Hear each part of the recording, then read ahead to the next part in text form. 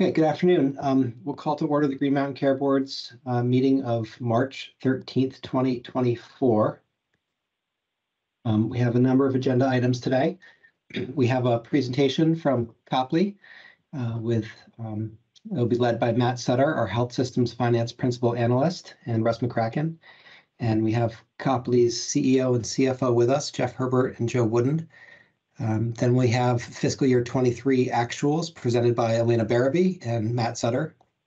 We have one change to the agenda. We will not be going over the hospital budget guidance today. We'll do that. I think it's going to be next week. And I believe there's an opportunity for public comment on the guidance, which has been posted. So if there's any comment, we'd love to receive it. And then we'll go over the guidance. I believe it's next week, or we'll notice it on the agenda. And then we have some old business that we noticed for an executive session relating to the board review of a HEAD notice of funding opportunity application. And we plan to get to that around 4 o'clock. And I think that's it for the agenda. So with that, I'll turn it over to the Executive Director, Susan Barrett, for her report.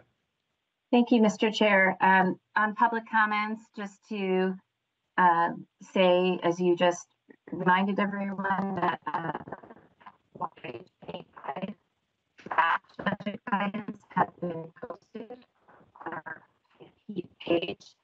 In addition to the draft guidance, we have the Susan, would you mind? Yeah, why don't you try going off camera? It's pretty garbled. Yeah. This has been happening with my teens lately. Is that any better? Significantly. Okay. So as you mentioned, Chair Foster, the guidance for FY25 is posted. An additional, the reporting manual is posted, as well as some of the guidance around quality measures and measures inventory. So please check that out. We will come back to it next week. Alina, Director Barabee, and her team have been working with a group of folks, which include CFOs from Vermont's hospitals, the Healthcare Advocate, and VAWS, to gain input into this guidance. They've been working on this since last November. So we are looking forward to presenting that to the board and hearing your input, and also hearing any other input from stakeholders. So please check that out and provide comments. The other public comment periods that are open are the community engagement work that is ongoing. Please share any of your comments regarding the Act 167 hospital sustainability community engagement work. And then last but not least, we have an open public comment period on a potential future all-payer model, the AHEAD model. So many folks have shared their comments, and please share any comments you have regarding that. And then in terms of schedule, I want to remind folks that next Wednesday night, we have a primary care advisory group meeting, and those are open to the public. And if you can't make that, it is recorded and available on our YouTube channel. So with that, I will turn it back to you, Mr. Chair. Thank you. We have meeting minutes from February 21st, 2024. The board members have an opportunity to review those. Okay, great. I would like to move for approval of those minutes. Second. And all in favor, say aye. Aye. Aye. Aye. And that continues our streak of approving minutes. With that, I'll turn it over to Matt Sutter and Russ McCracken to introduce the topic of Copley's mid-year budget modification request. Thanks, Chair Foster. I will pull up the first slide of our presentation, which just has rules surrounding budget modification requests, and Russ will briefly discuss those, and then we will turn it over to Copley to discuss their request, and then return back to some staff analysis. So give me 1 second, I will pull up presentation.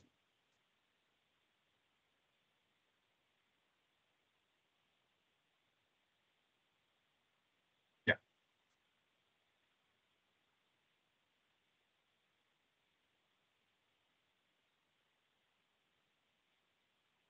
Great, thanks, Matt. I can talk to this slide. Copley is requesting an adjustment to their established FY 24 hospital budget. The board has the board is guided in its review of that request by our statute and rule. The statute, which we've copied the relevant provision onto the slide here, is 9456F, which says the board may, upon application, adjust a budget established under this section upon a showing of need based upon exceptional or unforeseen circumstances. So that's what we're looking at today. The hospital budget rule also has some factors to guide us here. This comes under section 3.401, which is a section of the rule that covers both adjustment and enforcement, but it has some factors for the board to look at. Those are the variability of the hospital's actual revenue, the hospital's ability to limit services to meet its budget consistent with its obligations to provide appropriate care for all patients, the financial position of the hospital in relation to other hospitals and to the healthcare system as a whole, using the statistics developed from the information submitted in compliance with the Uniform Reporting Manual that the hospital submitted in its budget process. The board also looked at the hospital's performance under budgets previously established for Copley, and then any other considerations deemed appropriate by the board, including but not limited to other instances in which a hospital has less than full control over the expenditures limited by the budget. So those are factors set out in 3.401 of the rule. And then lastly, the board has an amendments and adjustments policy applicable to FY24 that was part of the FY24 budget guidance. That is more procedural, and it sets out some requirements which Copley has followed for submitting that request for its amendment to its approved budget. And that brings us to where we are today. So with that, I believe we're going to turn it over to Copley to discuss the request.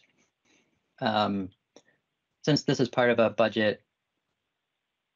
hospital budget review, I think it's appropriate that I swear you in, Mr. Wooden and Mr. Herbert.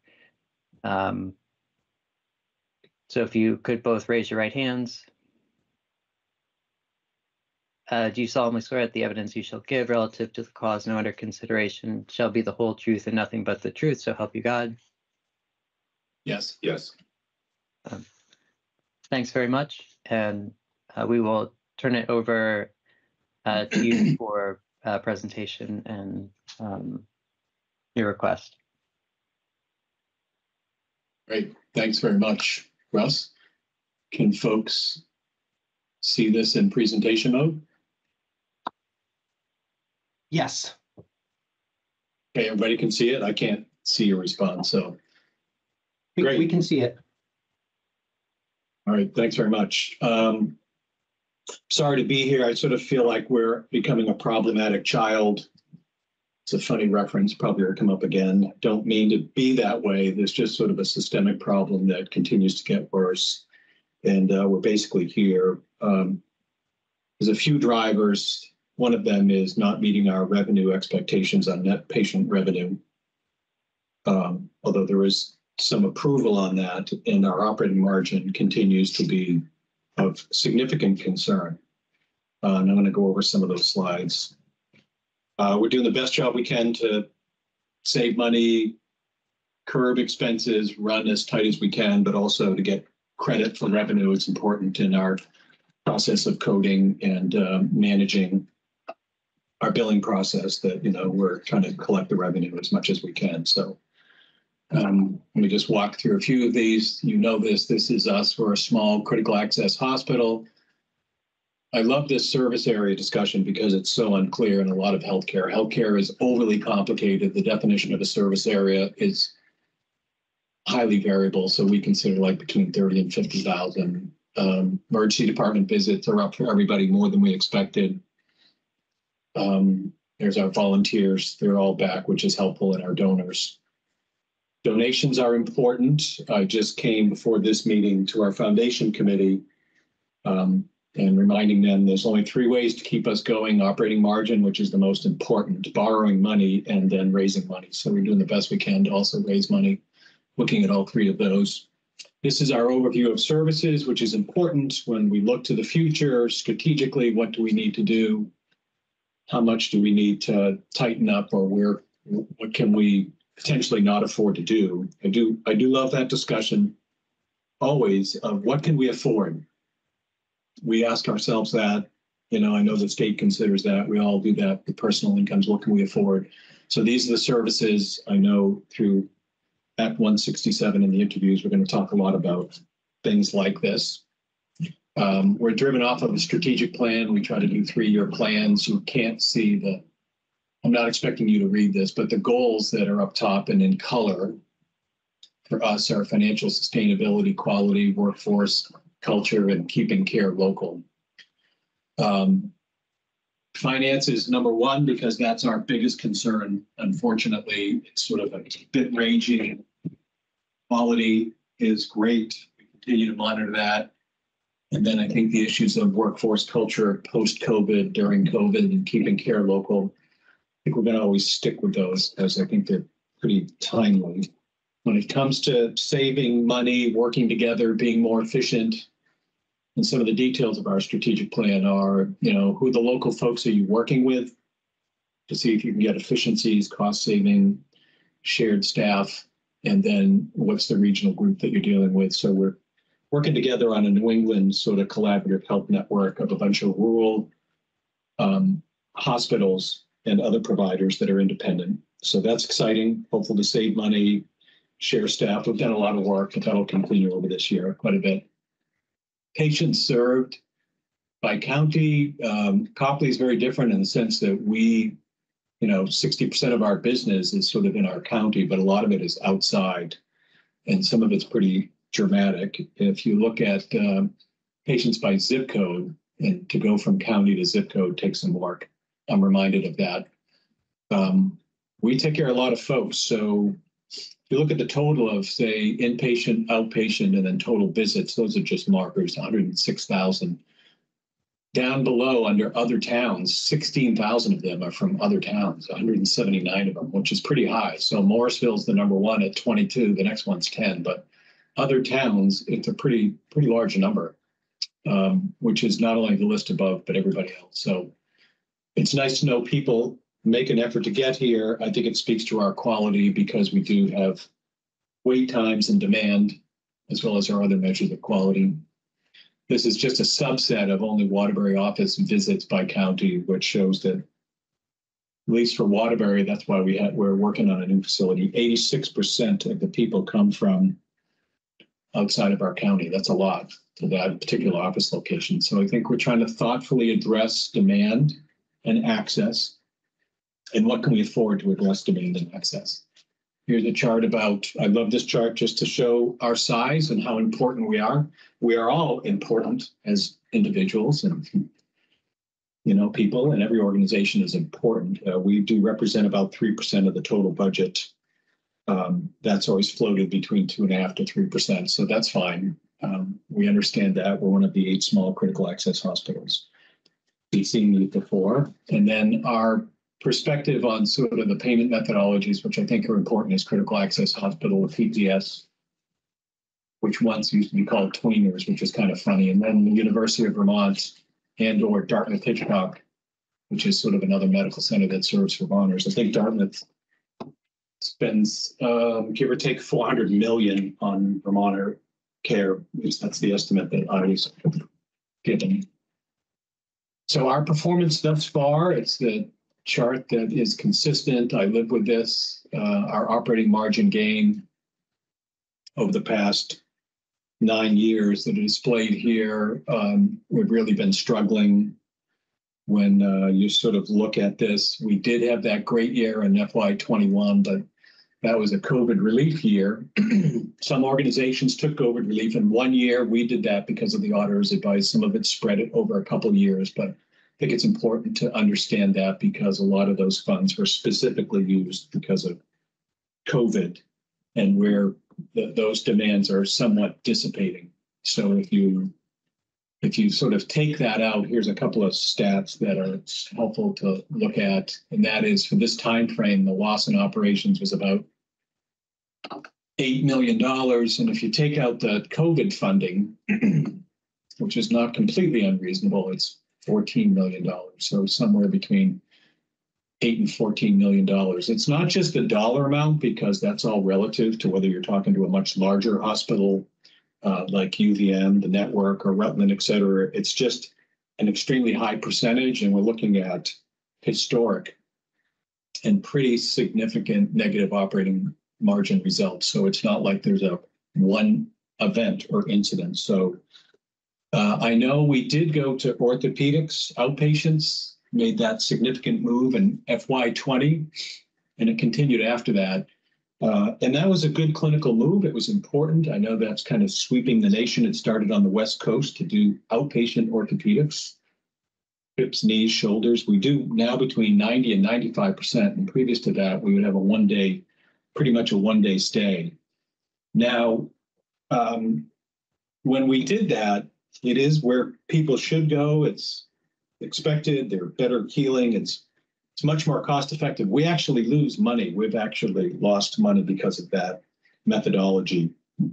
But I think it's important. So it saves the system money. It saves Medicare money, one of our largest payer. But it does sort of take away that additional one-day length of stay for keeping somebody. But our orthopedic physicians are extremely driven, have high standards. And so that's why we did it, just because they're so good at what they do. Wanted to go over this issue, which is near and dear to my heart, because I'm trying to understand why Copley wallows for decades with lackluster financial performance. And I think I've been putting this forward, this discussion about understanding pricing. Now, you know, some people probably don't want me to talk about this because if you say average, well, half or above, half or below, but the prices in Vermont are pretty wild. So this is ourselves compared to the other 14 hospitals. Hospital C does not have any data available, both on the Vermont as well as the federal comparison. So, but for the most part, we've got some pretty good data. The red circles are ones where we're higher. So if you look at the very bottom, you know, MRI joint of extremity without dye, lower extremity, the very bottom one. There's only one hospital less expensive than us. So it's not that if you look across the board, it's variable, but we're certainly one of the lowest. And I've shared this before. It's pretty updated. We don't have anything newer than the FY23 information, but some of these price differences are dramatic. I don't understand them. I think it's a systemic reason why an orthopedic specialty hospital, we do a large percentage of orthopedic work, which is considered the sort of golden child of maybe making an operating margin. We do a ton of it. It's by far the majority of the intensity of the work that we do, and we still can't even break even. And I think it's fundamentally a price issue that we just can't afford. So some of the price differences are hundreds of percentages, almost close to 1,000% higher. And some of the dollar amounts are pretty significant too. So, you know, middle one, you know, we do something for about $1,500 and somebody else charges almost $6,000. That's a lot of money. So I wanted to just bring that up, the price comparison. I know when we talk about healthcare reform and many aspects about it, we always talk about what's the comparison group. Like I said, critical access hospital makes sense, you know, and yet when it comes to prices, are we going to sort of say that prices should be different for a PPS hospital versus a CAH hospital? I don't think pricing based upon your payment methodology really makes sense that much. But that's just my proposition that, you know, when Vermonters look around and ask how much is an MRI, they got an HSA account, they've got co-payments. This variation is really not helpful because it's the beginning of all discussions, as you know. You take the price multiplied by your volume, you get your gross, you know, your gross revenue, and then you multiply that by oftentimes 50% to get your net patient revenue. So your gross patient revenue multiplied gets you down to that. So here's Jeff and the team do a good job. They did estimates for 2024. They actually take each individual hospital and make an estimate based upon the approval through the Green Mountain Care Board to come up with a number. And it's still, we're never going to catch up. It's kind of hard to catch up. I remember one legislator said, "Oh, you must be happy you got a price increase." And I said, "Well, if I charge $10 and they give me a 10% increase, I get $1. And if somebody's charging $100, they get $10. So I'm not complaining, but when you're talking about prices so low, the percent increase applied to it means everything, because you get $1 and somebody else is getting $10 for the same price. So just wanted to let you know about this. This is an old pricing one we did years ago because we had some competition from Quest Labs down in New Jersey, Camden, New Jersey. And, you know, when we look at our prices compared to the other hospitals near us, the overall Vermont average, which is all the hospitals, and our price in Quest, we do quite well. And of course, we need a lab because you can't have an ER without a lab. You need some diagnostic imaging. Even if you pared us down to an emergency department hospital, you're still going to need a lab. You're still going to need diagnostic imaging. So, you know, the price studies that we do, and I would suggest others do price studies, you know, there might be some minor discrepancies in our data, but we do our best to make sure that it's accurate.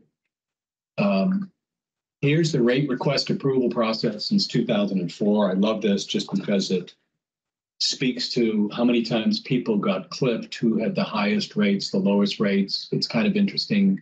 Green Mountain Care Board came into place up above with the arrow says 2012. If you want a readable copy, let me know.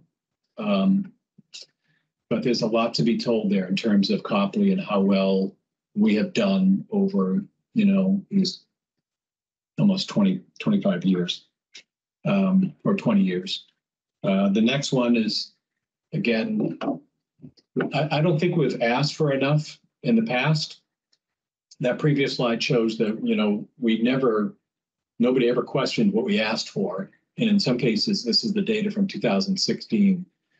Even when we did ask for negative increases or zero, we got handed negative. So I don't think we've presented our case very well. And I will take that responsibility, and have since I've been working here, to try to do a better job of being honest, clear, asking for your audit or review to somehow make sure that this makes sense. But we've been sort of struggling these past few years. And most of the years, the approval rate increase is less for these 7 years, except 1 year.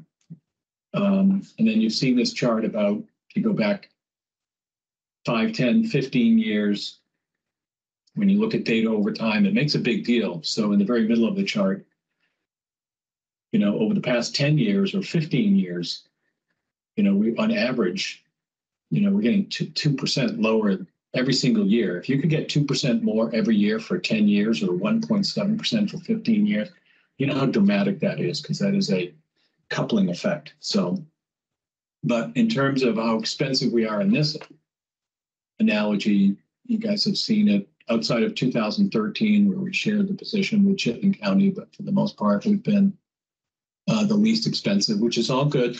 Appreciate that. But we're just having a hard time making ends meet. That's probably an understatement. Here's a capital sheet that I'm going to click through this because I apologize. I didn't shut off all the. This looks at what is your budgeted capital versus actual. And budgeted means we went through our board, went through the finance committee, which is pretty rigorous here at the hospital. The board is also, and then went through the Green Mountain Care Board. But all these red lines are when we've underspent, and, you know, through cutbacks and Again, I apologize for this slide. It shouldn't be this complicated, but for the most part, we underspent like $12 million in capital. And that's a lot for us. So we've got deferred maintenance issues that are sort of raging. We have pipes break quite frequently. And we have a host of issues that when I talk to people about them, it's very humbling because I'm sharing, and I'm happy to share some really dirty laundry about some of our facility needs. I'm not proud of that, but people should be aware of that. And then I think I really appreciate some of the comments from the budget hearing. You know, the top line is, you know, I guess Copley is a bit challenging to evaluate. And I think that's true of a lot of individual hospitals, but you do want to look at the data. You know, the commercial price have been so low for so long. You know, they're still fairly low. I like the green one, but they are also really efficient. So I think they've been able to be very efficient operating a hospital with high quality in the context of the low prices. I'm thankful for that praise, and it's not me, it's all the team that's been doing this for a long time. But I think some of the lower items, like I don't think the rate increases they've had over the recent years get them back. We're trying to claw back to something reasonable and make up for past sins. We have low administrative clinical salaries, which is great. And you know, the middle one, there's great value in being a highly reliable organization that can safely deliver outstanding outcomes and high quality at low prices. And a race to match local prices is not sustainable for Vermonters as a whole. I just have a problem with that because I don't know what that means, that, you know, we will never look at what a fair and reasonable price is because there are those that are very high and we're not going to address them. Anytime we do comparisons, we're looking at maybe you guys using 100 different indicators coming up this next budget cycle. You're always looking at comparisons. What makes sense? What seems fair and reasonable? What is the average, plus or minus some percentage? So I think we really also, and wanting us to launch into perhaps looking at our prices and maybe considering that part of how you do healthcare reform. I like the last one, so I hope they can continue to focus on being high quality, great outcome. I'm not sure we're going to be able to do that, and I'm sort of a little bit desperate. I've asked for help at the last budget hearing in September, requesting that you guys review us at a frequency and rate much like UVM. I wanted monthly reviews, but I haven't received that. But I think we're coming across what's the most important issue, and I apologize because the healthcare system is very complicated. We literally get cognitive overload because of all the variables, buttons, dials, and issues. But I do think price is kind of fundamental, and it should be understood by average people. And then, you know, your contractual arrangements with commercials, et cetera, are second. But the prices, I think, should be there. So Jeff's going to watch a few items too. He's got some slides about a discussion. Yeah, so I'm going to talk about, you know, what we submitted back in February. You know, what's coming up is now that we're into our new fiscal year, we're just basically expecting that by the end of the year, we're going to project a loss in our operating margin. What's happening is at an 8% rate increase, we're just not meeting our net revenue expectations, although the presented budgeted volumes are coming in for the most part at our expectations. So to take and dig into what's going on, and again, this would be on a yearly basis. If we were to compare our actual expectations with the budget, just using the 8% rate increase and the volumes coming in at budgeted expectations, we are a little bit behind that on net revenue, about 1.5 million, or 1.4% behind expectations. But when we look at what's causing that, we do have a new surgeon that has come on, and they're ramping up. They started actually on October 1st. We're also, as an organization, we did go in 2022 and did a system conversion. So we are still getting through some of our AR issues, which has been hindering our net revenue. If we take that and actually compare it to what was submitted, that would be the 15% net revenue or commercial rate increase. Our shortfall would be at 7.9 million or 7.1%. Again, our volumes are coming in at budgeted Can I just expectation. interrupt? Sorry. Yes. Yep. Maybe I'm the only one, but I'm only seeing a blank interim rate request slide, and I'm not sure if you're reading off of a larger slide that has all these. Thank you. Okay, perfect. Appreciate it. Sorry, Well, but and I apologize. We don't actually have the detailed expenses or revenues. That's just in the actual request that we submitted. So expenses are coming in below budgeted expectations, about 1.1 million or 1%. And again, our operating margin is behind being projected at a negative 2.7 million. So for the request, we're looking to have an additional 7% starting March. We requested that represents 7.3 million for 7 months. We're also asking for a 5% increase or 5.2 million over the next 7 months. This represents the lost revenue from October through February. And then an additional 7% or 725,000. And this is for unexpected nursing salary increases as well as our aging AR. So those numbers get us back to the original request of 15%. Yes.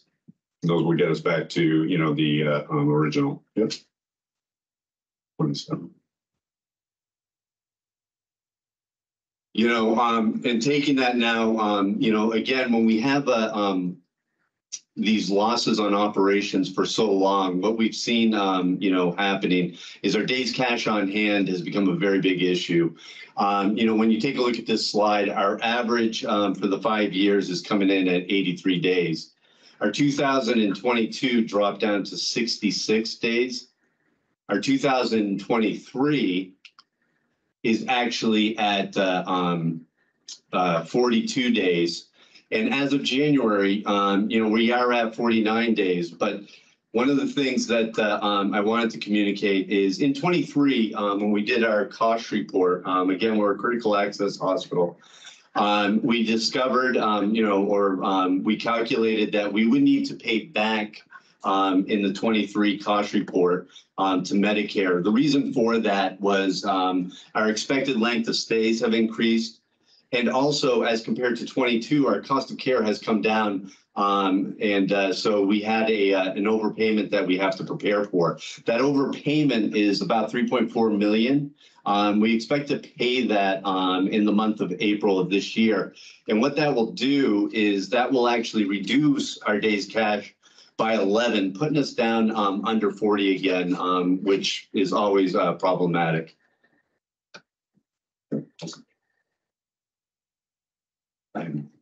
Okay, I guess that's it. I know you've got the materials we sent back on February 7th. So appreciate the discussion and any comments or observations or issues. I don't know if you want us to leave that up or take down the slide. Any questions on the slides before we take it down? Why don't we, Mr. Sutter will present next, but I kind of want to do board questions now just while we have this up. And then I have a number of questions and I don't know if other board members do. So why don't we do that now? Do any board members have questions?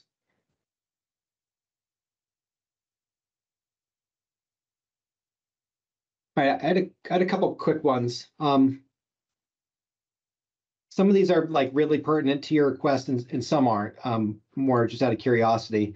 The first one is, are you seeing lower prices driving patients to you? Do you see a correlation between your low prices and patients coming? I think that's an interesting question. It's funny, I thought about this, Owen, earlier.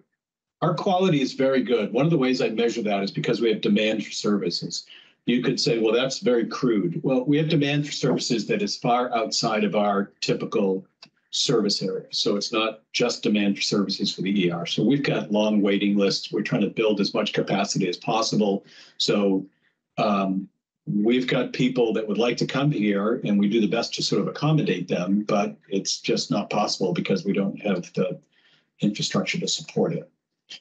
So I don't know if people that come here, some people do come here for low prices, but it's funny, the whole health savings account theory that came into play, I don't know, 10, 15 years ago, it somewhat works. It doesn't really work as much. So many people still are on their company's sponsored plans, and there's that natural divorce between being sensitive to issues as much as you would think that they would be. So we get some of that. We get some of that, but we're not having people say, wow, we should let you do MRIs without pre-authorization because you're so inexpensive.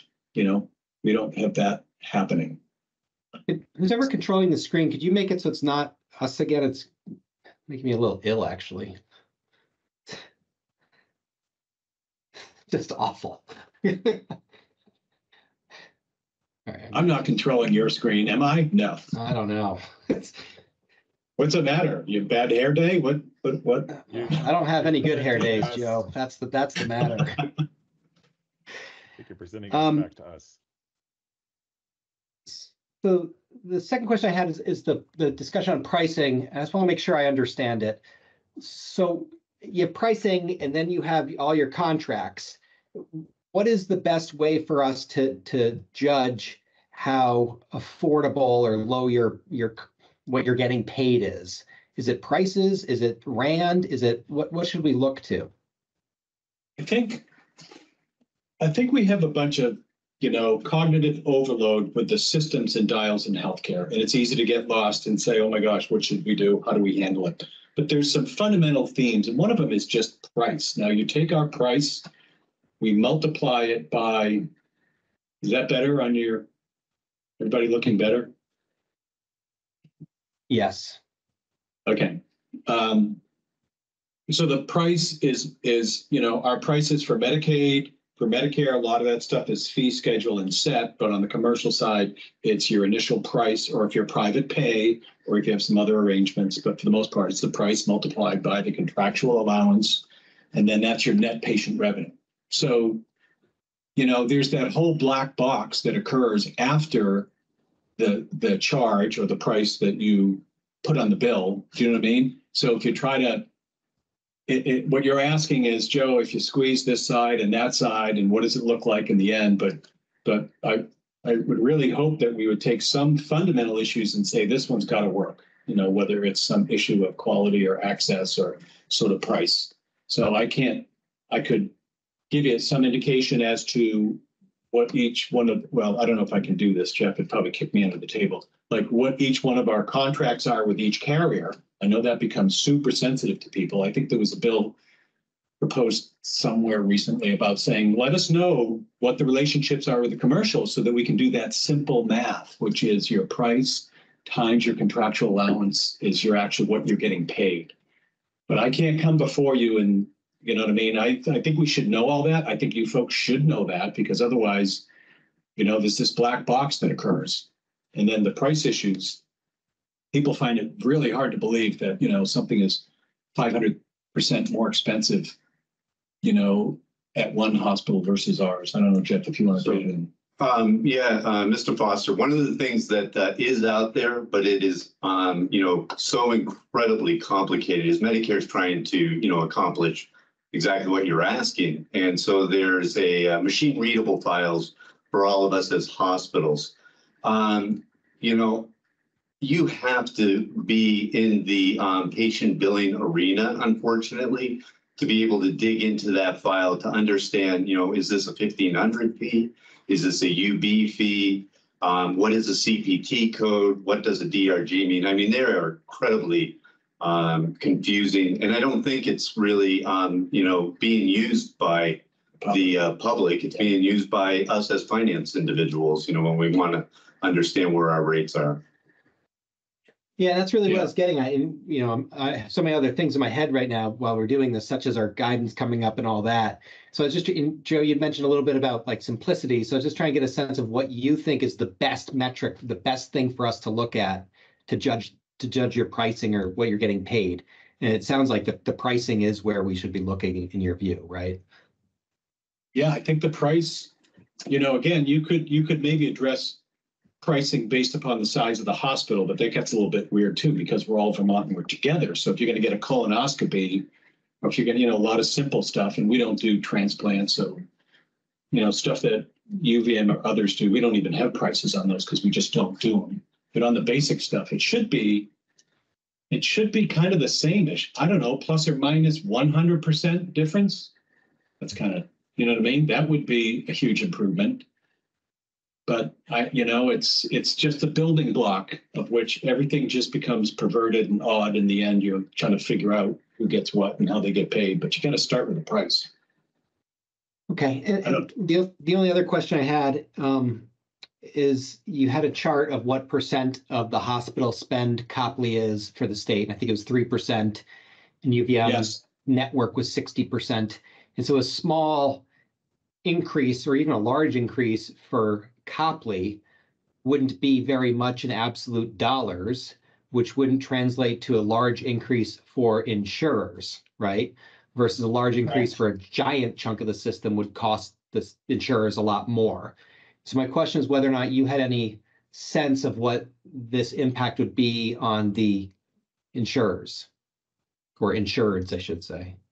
Well, we sent them notice we were required to, so we sent them notice. We haven't had any feedback or concern from them. I've talked to one of the insurers extensively. They really appreciate our very reasonable and low prices. They appreciate that a lot, but I don't have a calculated number on that. There is that 80-20 rule, and there's the fairness rule. Do you know what I mean? Like what seems fair and reasonable, not that it's an exact bright line, but we certainly don't have a scale to save as much money and manage maybe as efficiently because we're small and independent. But that's why we're trying to get the independent hospitals to maybe work closer together. So we're trying to figure those things out. But yeah, I don't know the exact commercial. People would like to send more folks to us. I mean, they would like to. I would love more permission and ability, but it's not just permission from you, but ability to sort of build more capacity so that you've got a really high quality, low cost orthopedic specialty hospital. I can't, if you gave me the money now, I'm thoughtful in how I spend, so I wouldn't be able to do it. But we're on that road to try to make sure that we are doing a great job with good prices, not high prices. Well, thank you very much. I didn't have any other questions, and thanks for the presentation and the request. I did have one follow-up question. So in your presentation, you mentioned part of the challenge is that the NPR is coming in low. What would you say the drivers are of that? Right now, our volumes, what we submitted as volumes to the Green Mountain Care Board, we're actually at those expectations. When we came in, we asked for the 15%. With 8%, that's what's really driving it. Is we're just not able to get to that net patient revenue. It was kind of unusual. It's kind of unusual, Robin. We got an NPR opportunity that was driven off of our request for 15%, but we only got 8%. So there's like this big gap of like, well, you could drive your NPR up. It's like, well, there's no way we can drive it up because I don't have the staff. We didn't budget for that. We don't have the ability. It's not like we can turn on some mechanism and all of a sudden start generating more NPR. Thank you. Yeah. Can I just clarify then, is the entire gap, I thought, I heard you say it's volume, but it doesn't sound like it sounds like utilization is coming in as predicted and the entire gap is the commercial rate. So it's all on the commercial side, the gap in NPR, and it's all driven by price, not volume at all. Not volume. Yeah. So we went with a $3 million goal for an operating margin, given our history, would be fairly reasonable. We can't even go to the market and borrow money easily because people look at our operating margin and are just completely discouraged and say, why would I even lend you money because you don't have the ability to sort of pay that back in a healthy way. So yeah, most all of it is because of that gap, is because of what we didn't get a chance to charge. We were going to make 3 million. We're now expected to lose 3 million. So we've got a $6 million swing from making what I think was a fair and reasonable operating margin to, you know, negative 3 million. So it went from positive 3 to negative 3. That's how sensitive this the matter is for us. And we try to submit honest budgets. And I think I think historically Copley should have asked for more money. We're just so far behind on some of these prices. You know, there's nothing I can do. If you gave us average calculation on Jeff's part, and I know he's looked at it, it's not exact, but it would be like a 50% increase. Like right now, just raise all of our rates 50%. That would somewhat get us to average. That would be enormously helpful, but you know, we're not asking for a 50% increase. But this problem's not going to go away.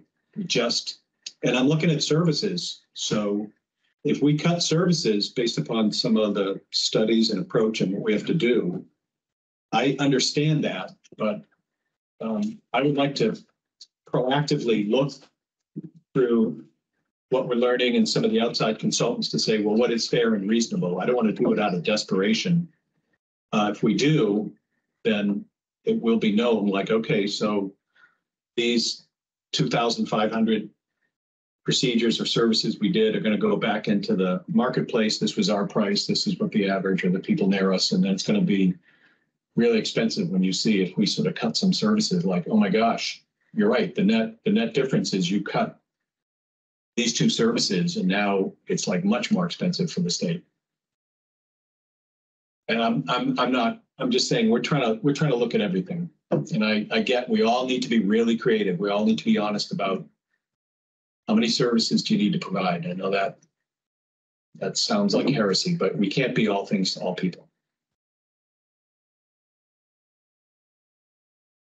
I think most of my questions were after Matt presents, but I had one question that you brought up, which was about your orthopedic practice migration to doing joints as an outpatient national trend, standard care now.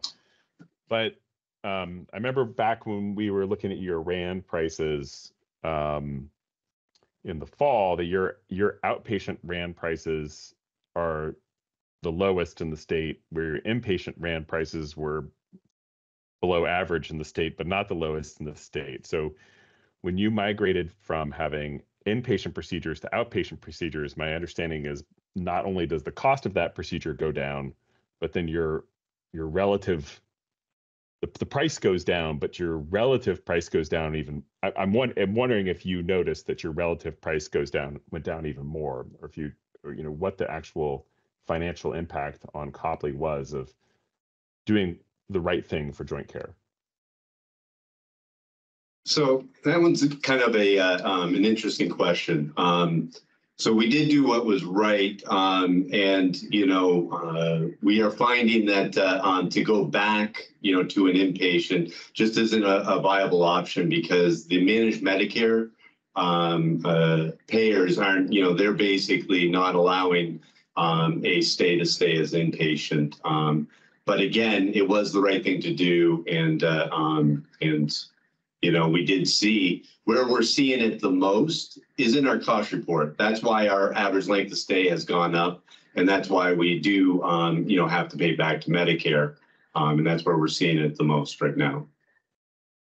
Yeah, because we used to just have a lot of 1 day, almost like births. Like we'd have births are 1 to 2 days, but like we had a lot of 1 day length of stay because of orthopedics, do the surgery, stay overnight, take care of you, make sure all the, we're doing that on an outpatient basis, which is very exciting. And as a leader, I don't think I could have stopped it, because the orthopedic surgeons, they're extremely, have intense personalities. They're very good at their job.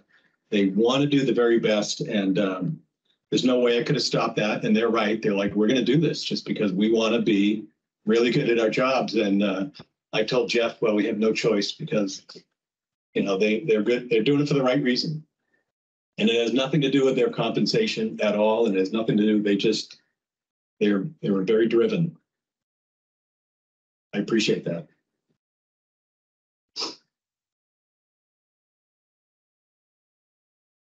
Any other questions or thoughts?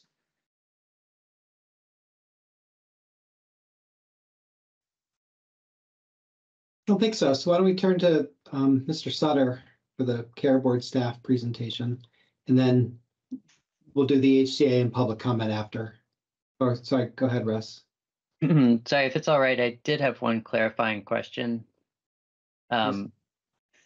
Jeff, you referred to a $3.4 million overpayment that was going to have to be made this spring. Was that a Medicare advance payment, or could you clarify what that was in reference to? Yeah, so each year, just like we all have to in April file tax returns, critical access hospitals have to file cost reports. At that time, Medicare looks at how much they paid versus how much they should have paid. And what our cost report is demonstrating is that we have to, we did get overpaid by Medicare, and we're going to settle up, and that's the settlement. Was that something that you had budgeted for initially, or is that a change from the? I didn't see it referenced in the letter request, so I was trying to track it back. No, our auditors require us to do what we call an interim cost report. And so it was in and accrued in the actuals for FY23. All right, thank you. So they make an estimate every year of your class volume, your acuity, case mix index, et cetera, that given your volumes, we're going to pay you a per diem for every one of your Medicare patients. And then you collect that per diem, and at the end, and you make an assessment, as Jeff said, you have your auditors later really look at this to make sure that you understand, you know, how your future unfolds. So there's oftentimes an adjustment. Either they overpaid us or underpaid us, and we try to estimate that. But sometimes the consulting auditor estimates are even off, and it's like, well, we budgeted, but we're still off. So as a small hospital, things can swing kind of dramatically. If your ER is the inpatient is much busier than you would have expected, they're going to want some money back because they were paying you at a particular clip with a particular amount of set costs. So that's the way it kind of works. It's complicated, but it does work, and it makes sense, and it's done all across America at critical access hospitals. Really, really great question. I'm really glad you asked that. Thank you. Mr. Sutter, if you're ready. Yeah, yes, thank you. Can you see my slides? Yes. Okay, fantastic. Russ went over this, so I won't belabor some of the points that they already made. Just quickly go over. They're requesting a 12.7% change in charge on top of the 8% that was approved. Their finance committee approved the request in January 26, 2024, and they submitted the request to us on February 7th with all materials received on the 19th. Here you can see their approved NPR, FPP, and operating margin, and this is their projected, and they're projected with the rate. Excuse me. So currently, as I mentioned, oh gosh, it keeps moving on me. Currently, as I mentioned, it's going, they're projecting a negative 2.3% operating margin with the rate just over 3.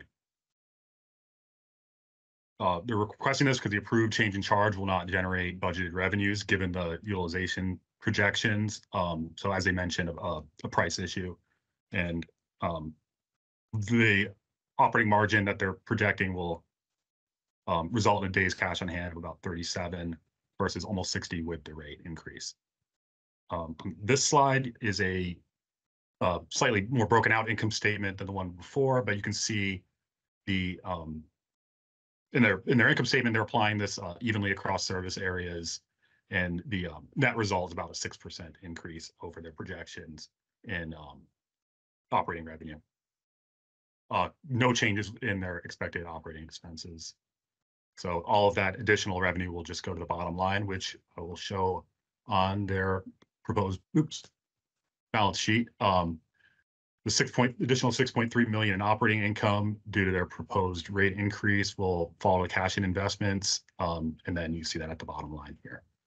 Beyond that, just quickly, they presented something similar, but I just wanted to show since 2013, their submitted approved change in charge and the corresponding operating margin in the black line for that year. So just with some history, I was not with the board at the time, but it looks like they had a relatively high operating margin, came in with reduced, the board reduced their rates, and their operating margin sort of has been negative, but for that FY21 with the COVID relief money.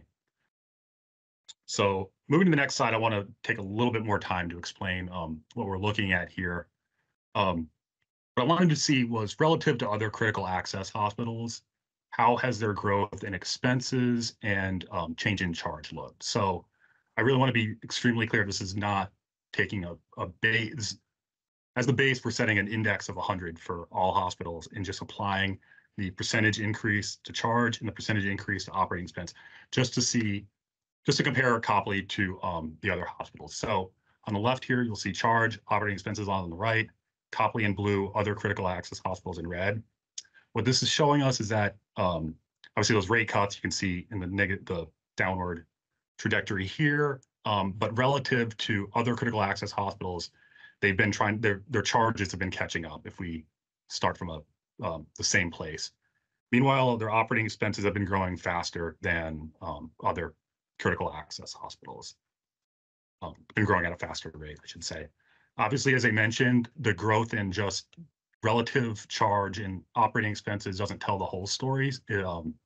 Obviously, not all hospitals have the same price. So what we did was take the RAND 4.0 price and then using that as a starting point. And let me back up real quick. The RAND 4.0 price just reflects as a percentage of Medicare what employers and private insurers would pay for the same services at the same facility. So try to get some idea of their relative price compared to other hospitals, what we did was take the RAND 4.0 price in 2018 and then apply the changes in charge, the approved change in charge to that price to get kind of a general idea of the relative price.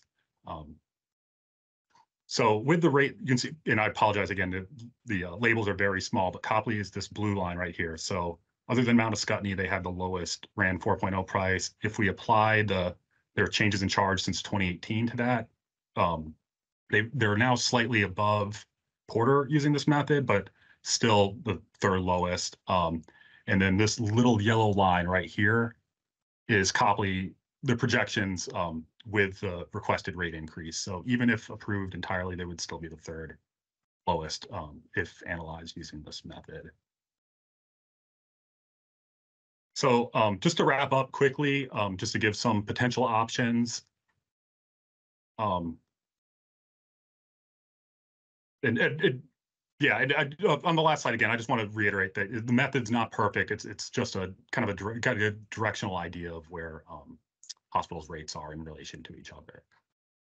So just quickly to go over a handful of potential options. If we approve Copley's amended budget as submitted, it would be a 12.7% rate increase, which would generate about 3% operating margin and leave them with nearly $60 days cash on hand. If we deny the rate increase, their margin will be around 2.8% with 37.4 days cash on hand. And then moving on. And then using the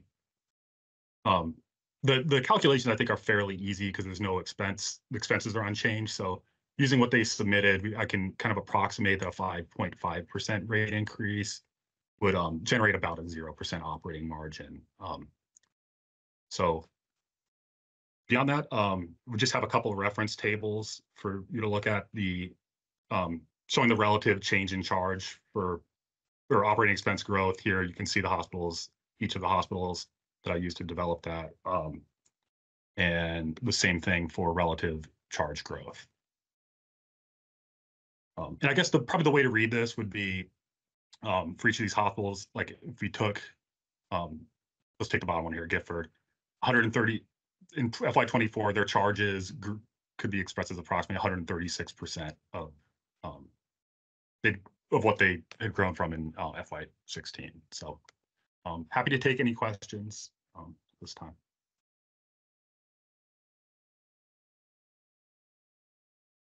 Okay, I'll open up to the board again for any questions for Mr. Sutter.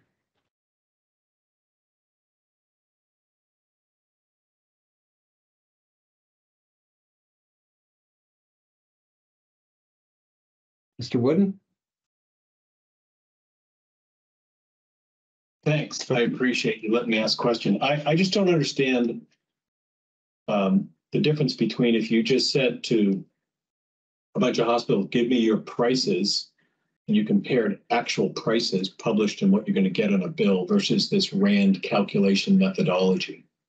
I don't understand that difference between saying, give us your, here's a list, give us 100 prices on these 100 products versus this RAND methodology. So that's maybe something I could ask offline because I just don't know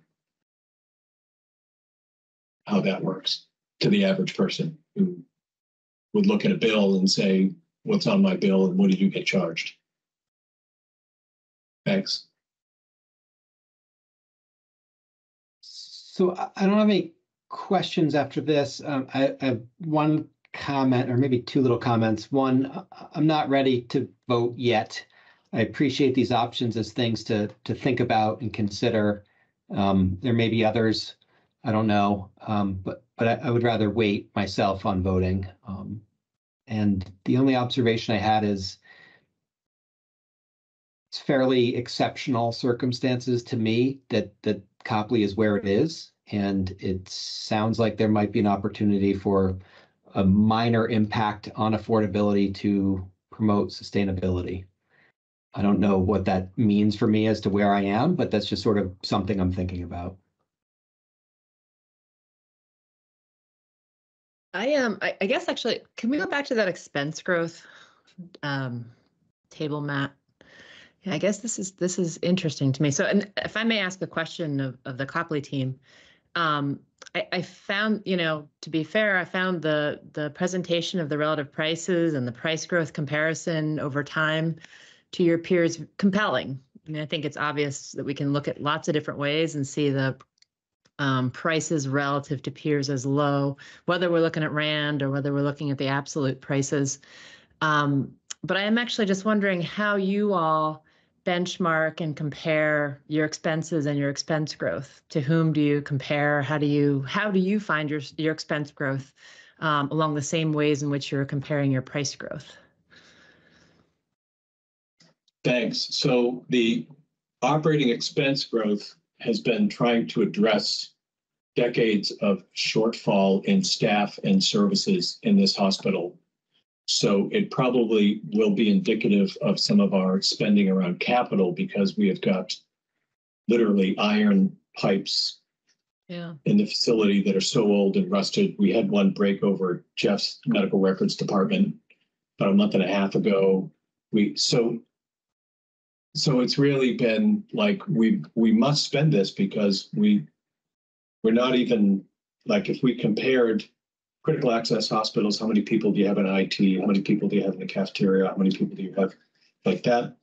That would make some sense and might be a good marker to say, so what does that look like? But we've had to spend the money because we just have not, we've been so underfunded both in capital and in operations. So that's my answer. And at some point, it can't be my job if I feel like the clinical folks are doing an amazing job, but some parts of the rest of the house are sort of falling down around our ankles, and it's just like not even a good place to work because we just have brokenness and mold and problems and people not. So that is a price for us to get better. But I appreciate it. It might be higher given those other assessments, but I understand. No, I'm just wondering if that's something that you might be able to share with us. If you look back over your, looking at from 2019 to 2024, if there's a way for you to break down that there's been disproportionate amounts of expenses going to maintenance and things like that, that would explain this. I think that might be helpful to the board.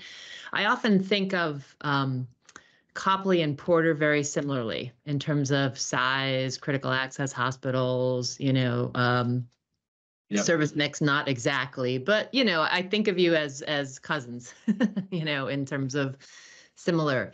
And I thought it was interesting, looking at the RAND pricing, at least on that level, very similar pricing between, Copley and Porter. very different outcomes in terms of operating margins in the last few years. And I don't know what the comparison is to expense growth. And I recognize that Porter is obviously part of a network and there might be economies there. I don't know.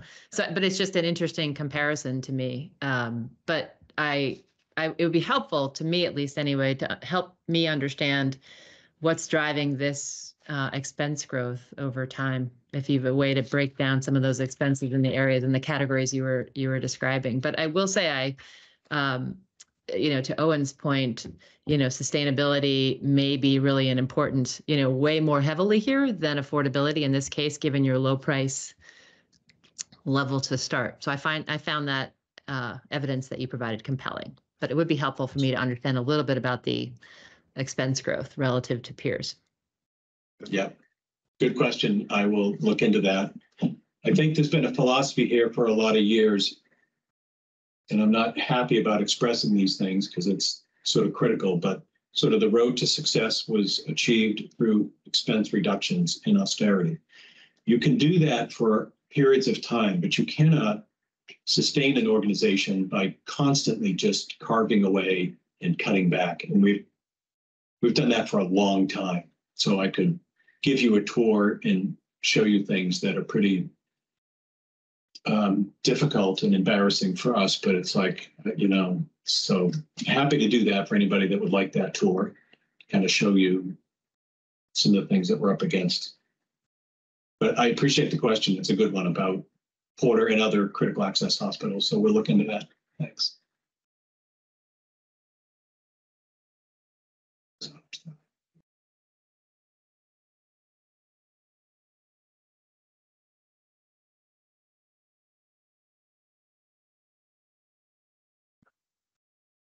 Okay. Any other board member thoughts or questions? All right, I'll turn it to the healthcare advocate. Good afternoon. Can folks hear me okay? Yes. Okay. I just want to thank Copley for the presentation and also Matt for your presentation. To Copley, I recognize you wouldn't have asked for this increase if you didn't feel like you need it.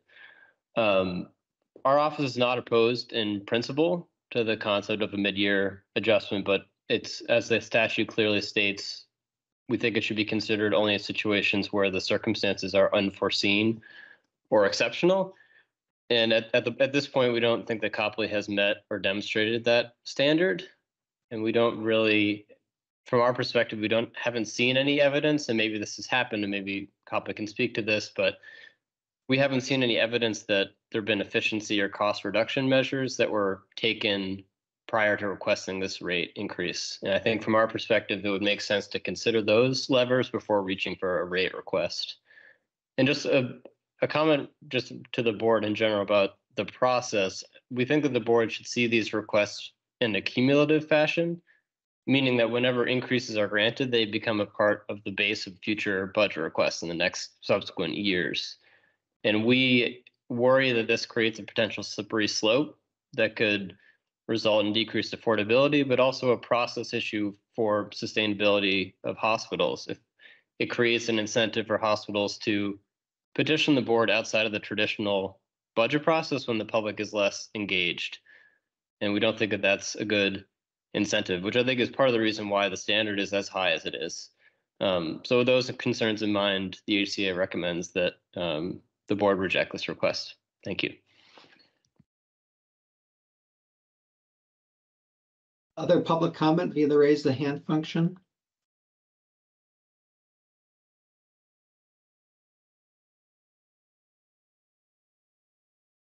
I just wanted to give an opportunity to respond if you'd like it, Mr. Wooden or Mr. Hebert. I think I pronounced your name Herbert before, so I apologize.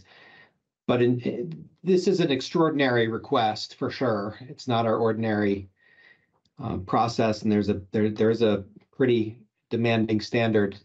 Did you guys have any thoughts that you want to point to specifically in terms of unforeseen circumstances and or exceptional circumstances?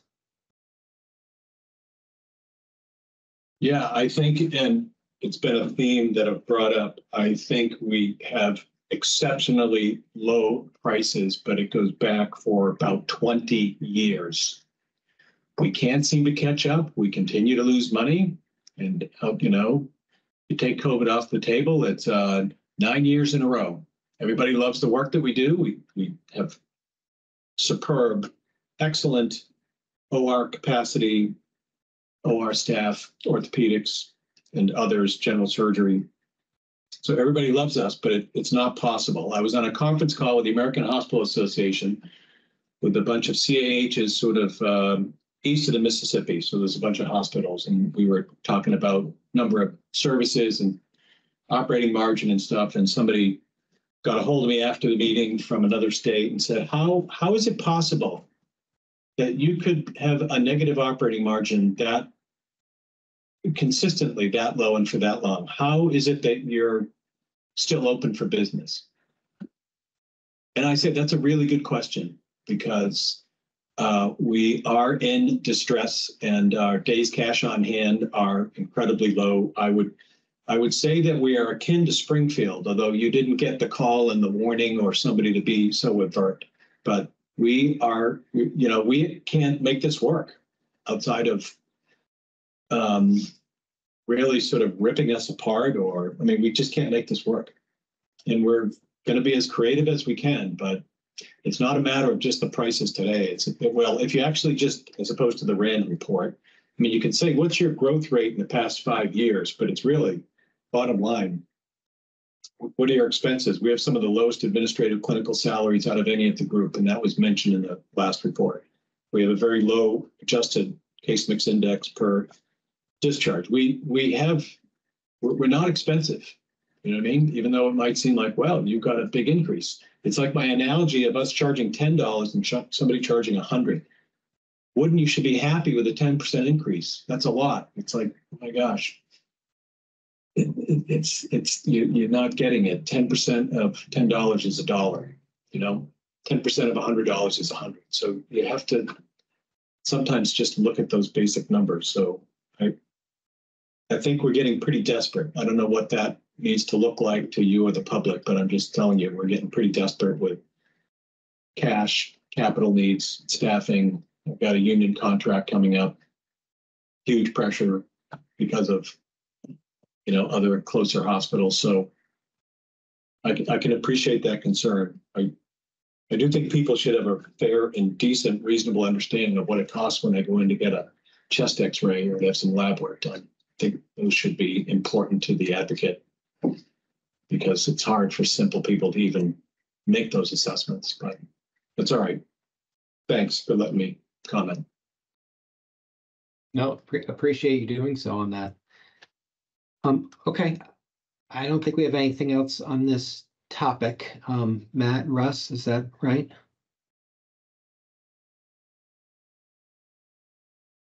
That's correct. I can let Russ. Yeah, that's correct. We do have a vote noticed for next week also, so the board can take it up at that meeting and vote then. I'd like to do that. I want to review the record a little bit in a testimony today and have a little more time to think about it. So we'll look at that next week, and I apologize for using that date rather than today, but I think it'll be worth the time. Okay, so why don't we go directly into the fiscal year 23 actuals presented by Ms. Elena Barabee, our Director of Health Systems Finance, and Mr. Sutter. And I believe Matt will be leading us in this presentation. So thank you, Matt. Thanks, Selena.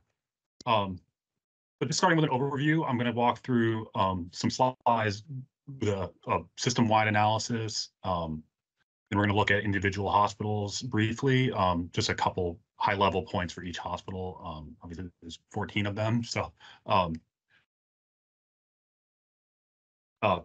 then we'll briefly discuss enforcement, what that might look like going forward, and have potential discussion around that. So, I do have a small income statement like this for each hospital. I won't discuss it in detail for each hospital, but just to kind of orient everybody, revenues are up here, expenses are below it. You'll have the gross patient care revenue, then deductions. We'll get net patient revenue, then we add fixed prospective payment to that, which gets us our NPR FPP. If you add other operating revenue to that, that's how we arrive at our total operating revenue. On the expense side, we've got salaries and benefits, all other operating expenses, the provider tax, depreciation, amortization, and interest. Add all that up, you get the total operating expenses. To get to the operating income, it's the difference between the two, and then the operating margin is that income divided by revenue. So system-wide, it was slightly, NPR was slightly over budget at 2.2%, largely due to increased utilization. But the system operating margin came in under budget at 0.78% instead of what we budgeted around 2%. Even though we have a positive operating margin system-wide, you'll see in the other slides the way it's distributed around the system varies significantly hospital to hospital. This is kind of presenting the same information as the income statement, just graphing the operating income and margin and providing just like the variance between actuals and budget for NPR and operating expenses, and then actual to actual.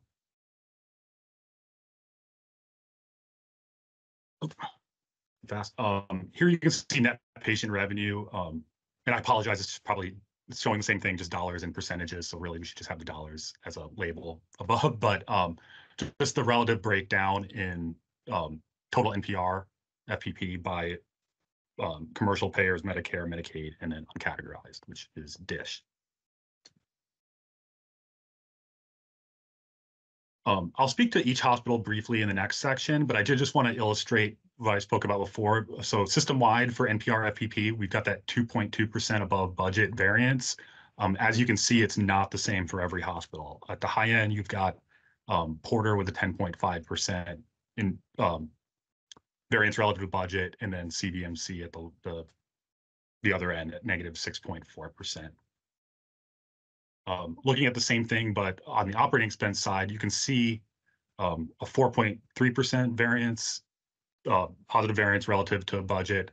There is variance between hospitals, but I would say less so than with the NPR. So to me, that suggests that there's experiencing more similar cost pressures than they are revenue issues or differences.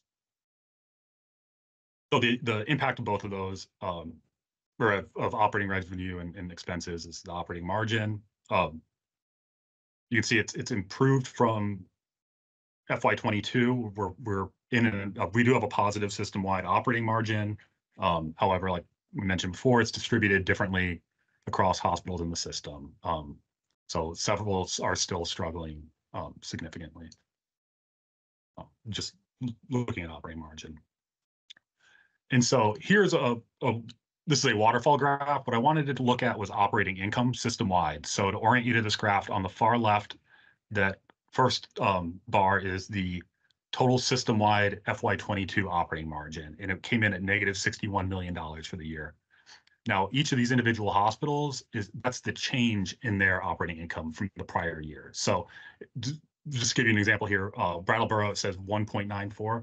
That, for this graph's purposes, it doesn't mean that they had a $1.94 million positive operating margin. It means they had compared to last year, they increased their margin 1.94 million. So Brattleboro in FY22 had about negative $3.8 million operating income.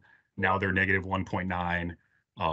The net result is that is positive. So looking across all the hospitals, you can see that the operating income is definitely, it's essentially all UVM and then Rutland. If you consider it on a system-wide basis. This is a standard graph we've shown for a number of years now, but it's just comparing the NPR FPP CAGR against the compound annual growth rate against the 4.3% all payer model growth range target. So in last year, more hospitals were hovering right around that line when you look at it cumulatively over the last 5 years. This year, we're seeing them more hospitals exceeding that. So system-wide common financial highlights, they're continuing to face headwinds that they faced last year with workforce challenges, increased costs, and capacity needs. System-wide operating revenues are up over 3% from budget. However, expense growth has been greater, so reducing margins from that. In their narratives, hospitals are reporting significant pressures related to staffing and inflationary pressure on both general and medical expenses. The issues with travelers we're continuing to see. And other discussions with hospitals, they're continuing to report challenges with patient transfers being held up, preventing patient discharges. Other things we're hearing about is obviously at statewide levels, not just health sector, but housing issues are having an issue for hospitals as well. So quickly, we're just going to jump to the individual hospital profiles. Like I said, we're providing an income, short income statement for each hospital if you want to check, but I won't go through in detail each of these, except maybe just to point out, Brattleboro, we're seeing a slightly above budget NPR FPP, but expenses exceeding that increase. So FPP was within 1% of their budget. It was a small reduction due to payer mix, which was offset by increased ambulatory service and outpatient ancillary care volume. They reported their expenses going over budget were due to fringe benefits from their self-funded health plan, an accounting change to their physician contracts, general inflationary pressures and med surge supplies due to increased volume, joint replacements. And then on these slides, you can see their operating margin graphed over here, and then that percentage breakdown of total NPR by payer for the hospital. Here's CVMC. For them, you can see their NPR FPP was 6.4% below budget, but in their operating expenses were 2.2% over. So major drivers of those revenue decreases were unfavorable bad debt and charity care, dish payments, and then increased utilization being offset by their payer mix and collection rates. On the expense side, they had was basically being driven by traveler costs and supplies and drug expenses exceeding budget. Their operating margin is still very low and similar to last year.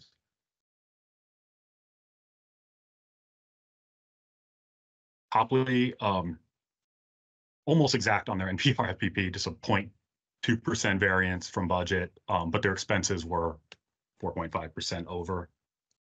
If we look at what that means for them, so their NPR, again, is about what budget was, but the slight difference was largely a result of increased utilization and expenses coming in over budget due to continued reliance on contract labor. Gifford, we're seeing negative 5.5% NPR relative to budget and significantly increased operating expenses of 16.8%. So their NPR FPP, like I said, negative 5.5% variance, largely due to payer mix and reimbursement due to reclassification of their contractual adjustments between payers, is what they reported to us. And they had an unfavorable cost report settlement as well. Expenses were driven largely by increased continued reliance on traveler staff, particularly in nursing and ancillary departments. They report generally favorable utilization, just kind of offset by other factors. Now, Gifford also reported that at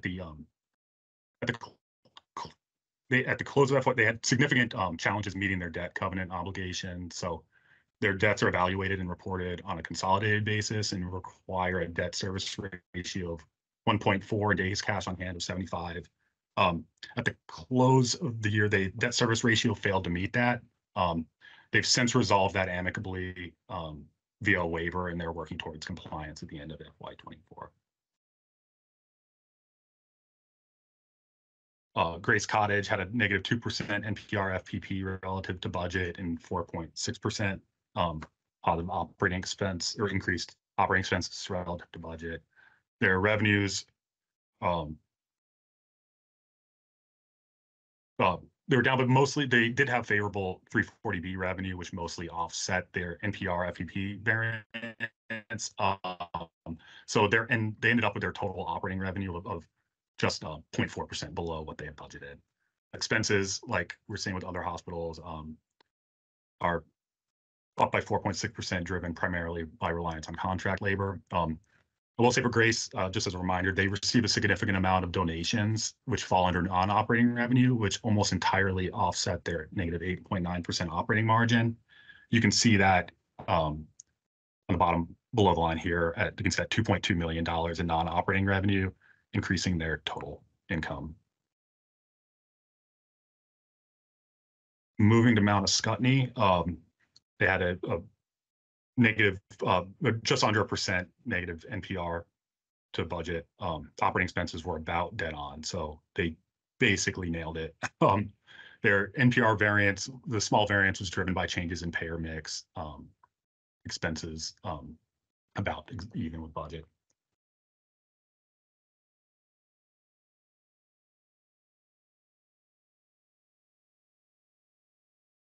North Country saw a negative 3.7% NPR relative to budget, and just over 5% additional operating expenses, into a negative 8.8% operating margin.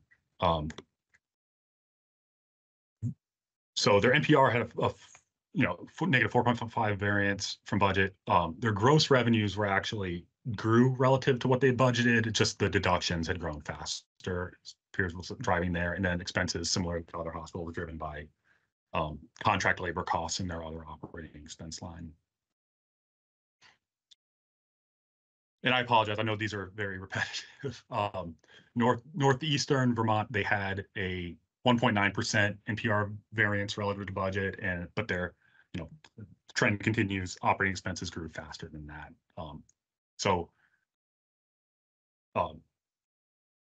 However, with Northeastern, you can see their total operating revenue grew faster. They had their other operating revenue caught up to that. So they budgeted a 0.2% operating margin. They ended up exceeding that slightly. That slight increase, fixed payments were responsible for driving the increase to NPR FPP. Their NPR was roughly even with what they budgeted. Expenses, again, major drivers include reliance on contract labor, salary increases for recruitment and retention, and then just supplies and general costs. Northeastern, just under a negative 3% NPR variance and 5.3% variance on the operating expenses. Drivers of their revenue include unfavorable payer mix trends, growth in low reimbursement Medicare Advantage plans. They have bad debt-free care write-offs exceeding budget, also by $3.5 million. On the expense side, it's again contract labor, supply expenses directly attributed to operating room utilization and inpatient days, and then unfavorable wage growth. So inclusive of that, like retention strategies and overtime costs due to vacancies. Moving to Porter, they had the largest increase in NPR relative to budget of 10.5%. And then their operating expenses also grew by 7.8%. So like the net impact of that is they had an improved operating margin of 5.67%. They came in at 7.56%. And major drivers of that, above budget volumes in ED visits, lab tests, radiology procedures. They did report below budget surgical cases, however. On the expense side, it was largely driven by reliance on contract labor.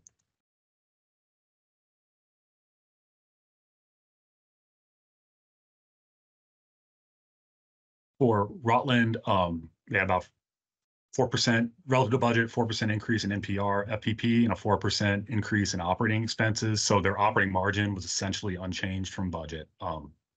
And major drivers of their revenue, they're reporting that reduced wait times resulted in increased utilization as the primary driver. Some favorable 340B revenue, they're saying due to conservative budgeting. And then that's actually a typo. Ignore my expense drivers. I'm sorry, that's a mistake. I'll have to fix that. That's for a different hospital.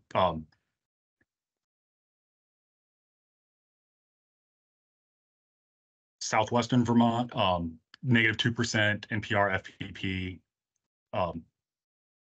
variance from budget, and a 4% increase to operating expenses relative to budget. So they had budgeted almost break even operating margin, 0.46%. They ended up at -3.77%. However, like their non-operating revenue, if you look at their total margin, their non-operating revenue did help kind of offset this. Drivers of their revenue variance, shift in payer mix, and which of their companies less commercial volume, and then expenses were over budget by 4.1%. Major drivers: contract staffing, employee benefits, and then general increased costs. Springfield's submission remains incomplete. So what I'm showing here is what we currently, as of this morning, have in our system.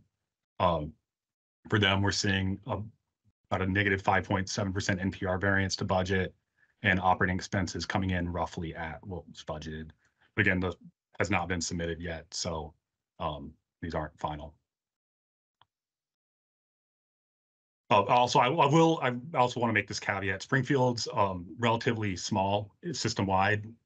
Their impact on the system is small. So the overall figures that we've shown have baked in these incomplete Springfield numbers, but in terms of like the overall figures, it shouldn't have that much of a material impact. It's just when we get final submissions from Springfield, we'll have to update this document. So there might be some small changes to the system-wide looks as well. For UVM Medical Center, we saw NPR FEP exceeding budget by 4.4%, and then operating expenses by 4.3%. And they budgeted a 2% operating margin, which equates to about just under $40 million. They came in at just under $65 million, so a 3.12 operating margin. Major drivers of this: inpatient, outpatient, professional volumes exceeding budget on the revenue side. They were also approved for sole community hospital status, which resulted in higher Medicare pass-through and 340B payments. Expenses were over budget by 4.3%. Major drivers of this, similar to other hospitals, med surge costs. UVM also reported pharmacy and retail pharmacy, and expenses associated with receipt of additional graduate medical education payments. So that's the individual hospital presentations. So I can quickly go through the enforcement policy for actuals. The board, and this is just taken from our enforcement policy, which you can follow in the link here on our webpage. So net NPR FEP amount as ordered may be enforced, and what triggers this possible enforcement is exceeding the NPR FEP requirement by 1% or more. So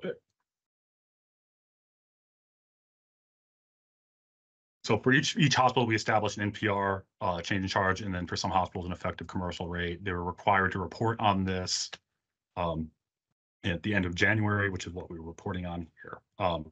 So next steps: consider which hospitals we might want to consider enforcement, and then additional analysis the board might like to see in that. But that is the bulk of the presentation. I will quickly just run through additional kind of appendix material real quick and just kind of describe what they are. We have 5-year NPR FPP results in dollars and then expressed as percentages. We have the same thing for operating expenses, expressed as dollars and percentages, operating income, operating margin, total income, and total margin. Glossary for definitions, and then hospitals. So I will open it up to any question or pass it back to the board chair. Thank you. That's fine. Thank you very much. I'll open up to the board members. Any questions or comments?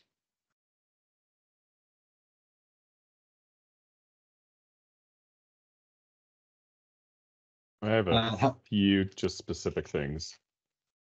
So with Gifford, you have an unfavorable cost report in the income so it's because it's reduced, sorry, in the revenue side of things, because it's reduced revenue, they had to pay back money, so therefore it comes out of the revenue, not as an expense. Yeah, I believe so. I will double check that. Okay.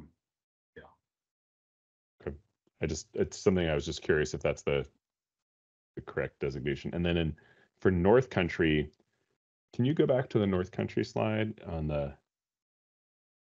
they have there you go, a negative non-operating revenue. Do you understand what their negative non-operating revenue is associated sure. with? I will have to look I'll give you more specifics, but in general, those are, they tend to be, investments, investment performance. But I will give you a more specific answer for North Country. Okay. They can also be, so like for Grace Cottage, donations would fall in there as well. Yeah, it's just that it's negative in a year where there's a lot of people with positive non-operating revenue. So I was just curious if we can maybe get some specifics on that. Yeah, we will follow up. Thanks. That's it for me.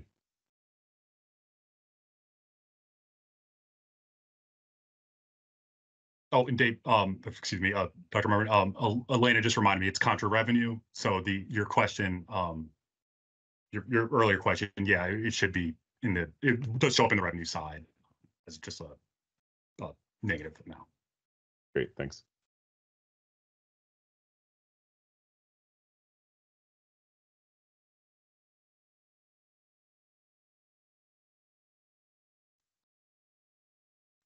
Any other board members? Just a quick comment. Thank you, Matt, for this. And you may have had it, and I might have missed it, but you were going over the 1% in NPR threshold. And I'm wondering if you have a slide that summarizes which hospitals have exceeded that threshold and by how much. I don't have it prepared. I do have a slide built for that. It is not ready for prime time, but I can share it with the board. Thanks. That'd be helpful. Thank you. And I just want to make sure I understood something correctly. So it might have been like slide 4. It was the slide with the actuals from 2022 for the system. And NPR for the system in 2022 actuals was 2.6 billion. 23 actuals was 2.9. And that's an 11.1% growth system-wide in NPR. Actuals to actuals, yes. Right. And I think in 2023, the board approved a system-wide rate increase of like 10.1% or something like that. It was over 10% system-wide for fiscal year 23. I guess I'm just sharing the observation that an 11% increase in NPR is very, very healthy and very, very big. And a 10% plus rate increase system-wide is very, very big and very, very healthy. And yet these results are very, very concerning. I think by my count, it was like 8 or 9 hospitals with negative operating margins. So I guess I'm just feeling this is very troubling. Like, we know everything is troubling right now, but that's a huge increase and a huge rate increase. And yet we're in a really tough spot with a large number of the hospitals system.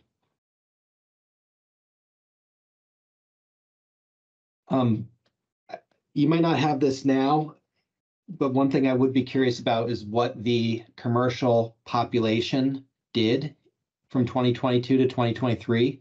We know we have an aging population. We know there's fewer and fewer people that are under commercial insurance. And I guess I'm kind of curious about what kind of impact that may have had on these results. And we can look that up at some other time.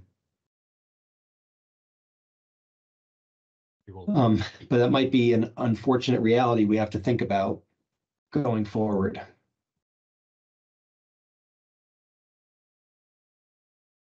There's no other board member comment or question.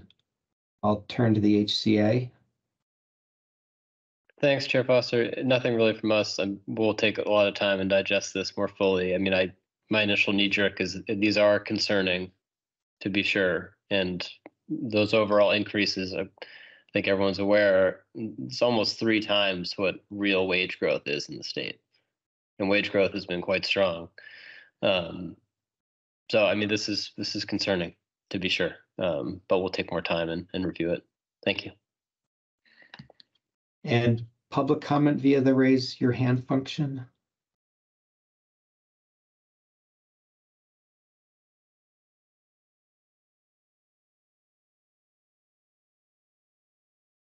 Walter, how you doing? Hey, Owen, how are you? I'm okay. Cool. I haven't been on much because I've been working 7 days a week for a month. Point to Sam's, wage growth in Vermont has not been exactly inspiring. I haven't had a wage increase for 4 years at one of my jobs. So these figures are disconcerting, of course, but wages will never keep up with them.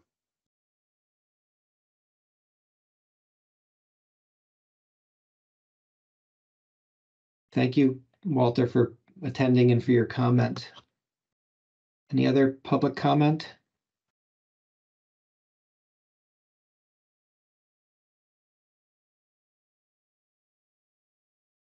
Chair Foster. Yes. This is Tom. I think looking at this slide and thinking about it for a few minutes brings me back to something that you made, a point you made earlier about a big change in a small hospital has little effect in the overall system, but a small change at a big hospital can have a big effect over the whole system. And we saw large increases in the big network in Matt's slides that may be pushing the 11.1%, but our smaller systems continue to struggle because a 10% increase for them, as to our guests from Copley, as to their point, a 10% increase isn't that much. So I think I'm eager to dig into this particular slide a little bit deeper, but I think the point that our visitors made and the point that you made helped to explain a little bit of this, what we're seeing, where there's an apparent big growth in the entire system, but many of the players in the system still struggle. So I want to keep thinking about that. Thank you. Patrick Rooney, please go ahead. Thank you, Mr. Chair. Patrick Rooney, Vermont Hospital Association. Agree with the sentiments that have been provided thus far on the very sobering components of what has been presented today. I would like also to add that in 2022, there was about $95 million in one-time money that came into the system that actually kept the margin from becoming even worse. I mean, we had $22.5 million in GME advancements to the medical center, thanks to the state of Vermont, $22.5 million in additional dish, thanks to the state of Vermont, and almost $50 million in what was really the last tranche of one-time COVID funds. So when you look at where the system is in 23 versus the operational hole that they were digging out of, that was without those one-time funds, closer to $156 million. It certainly adds to the cliff that they had to climb out of. So the whole operationally in 22 was much, much worse than even the accounting results here show.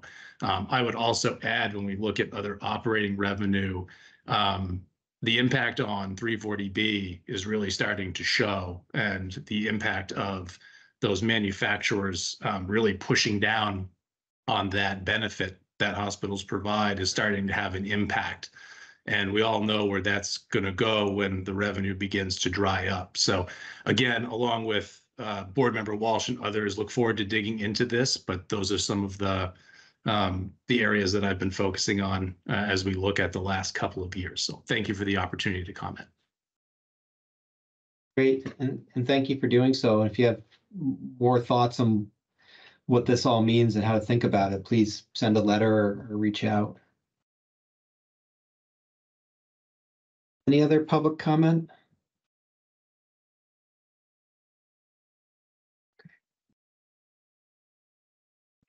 We're a good bit ahead of schedule, and we have one piece of old business that I would like to bring up, which is a potential executive session for board review of a HED notice of funding application. I want to take a 10-minute break to, well, actually, let me ask this. Does anyone know whether or not Interim Director of Healthcare Reform, Ms. Jones, can join now, or should we wait till 4 p.m. when we're scheduled?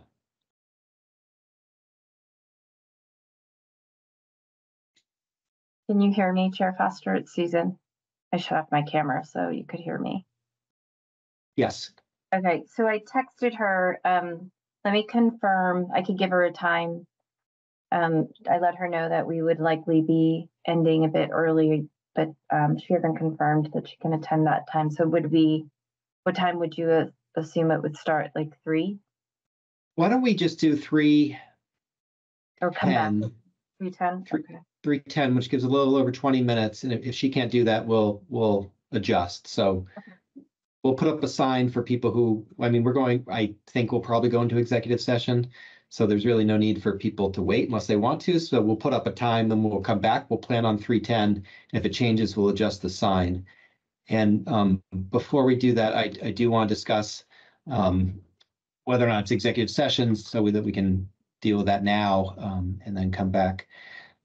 So the executive session that I would propose is that it relates to the state of Vermont's application to apply to the AHEAD model.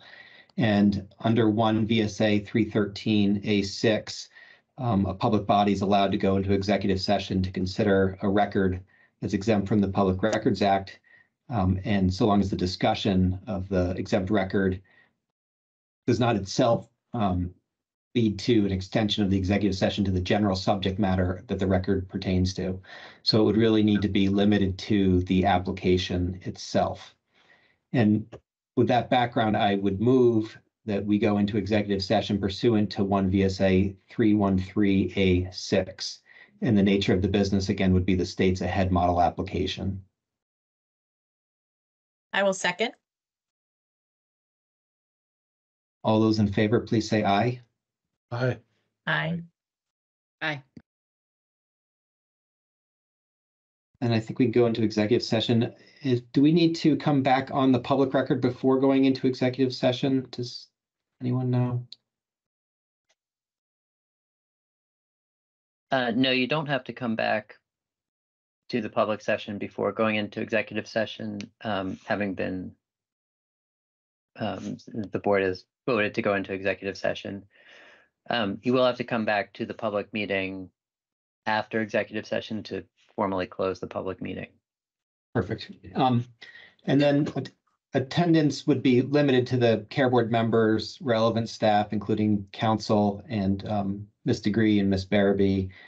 And I would also indicate that I think Ms. Jones can attend, as it's AHS's NOFO application that's the subject of the executive session, and it's their information that is relevant here.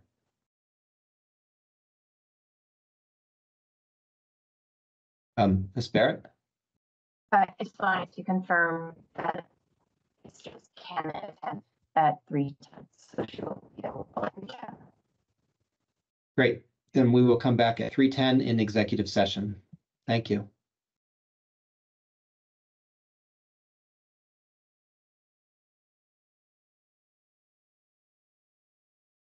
Looks like we have all the board members, so we can resume the non-executive session. We're done with the agenda items other than any other new or old business. And a motion to adjourn. Second. All those in favor, please say aye. Aye. Aye. Aye. Aye. Thank you. We're adjourned.